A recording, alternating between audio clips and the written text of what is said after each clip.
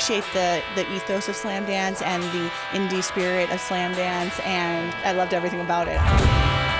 These are their first features that don't have distribution. They don't usually have star names in them, and we give them this showcase.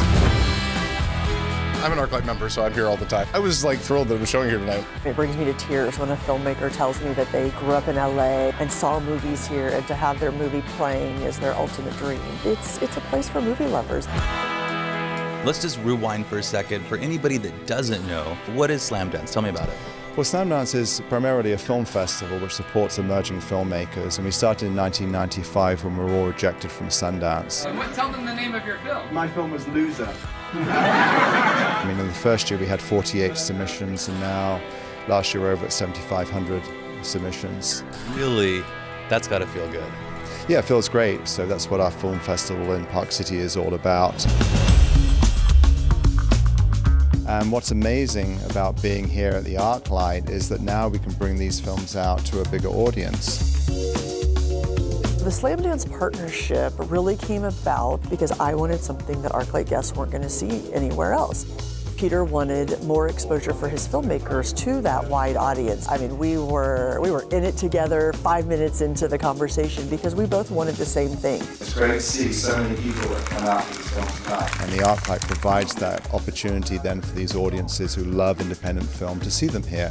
And of course they see them on this great big screen, great sound, great picture, and it's awesome.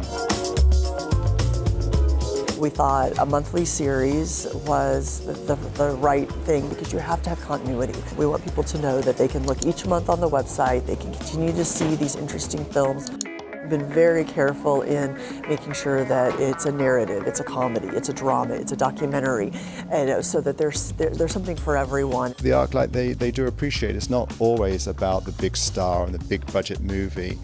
They understand that their audiences want to see films which have been crafted in different ways, in personal ways.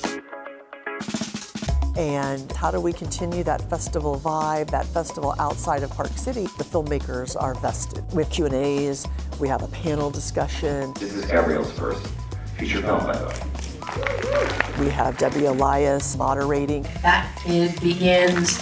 You know, fingers crossed as the filmmakers find success out of showing things here. Thank you, Slamdance. Thank you, ArcLight. Our movie-going audience has embraced it, and honestly, I think it's something they expect from us. Something unique, something special, but the underlying is it's a great story.